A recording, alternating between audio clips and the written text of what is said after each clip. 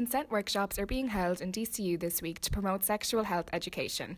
According to a survey in the Irish Examiner, most third-level students experience sexual harassment.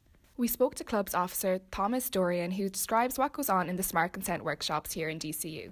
In our consent workshops, this is our second year we're doing them.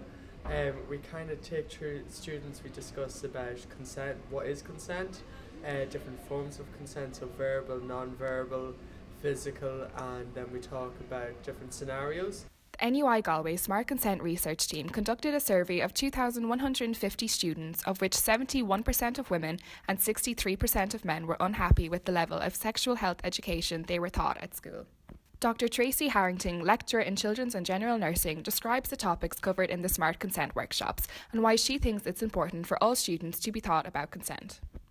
I was asking some of the students the other day and they said because they're not covering it in second level in secondary, they don't even do enough in depth about sex ed. I hope that it'll open the conversation, that they'll be more comfortable. The one thing that came out from Monday's session was that students feel really uncomfortable asking for consent or, saying, do you mind if we stop here now? So if we can get rid of that kind of uncomfortableness and open the conversation, it'll open communication between everybody. It'll be a much safer environment for everybody. Aisling Fagan, VP for Welfare and Equality, shares her opinions on consent. We need to keep educating people. So we've been rolling out these Smart Consent workshops here in DCU over the last week. We've ran 18 workshops so far. It's a national issue at the minute, and it's something that I think most student unions and USI and the government are working on. As a union, we're very, very passionate about this topic, and we'll be continuing to as I said, embedding it through everything we do, and especially coming up to Sexual Health Week, which will be in week 2. We've rebranded it to Kiss Week, keeping it safe and sexy.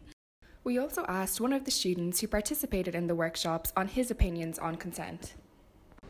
I do think that it's important for students to attend the workshops because there could be misconceptions about the whole kind of term of consent, because people have different meanings for it, and even by law there's different definitions for consent.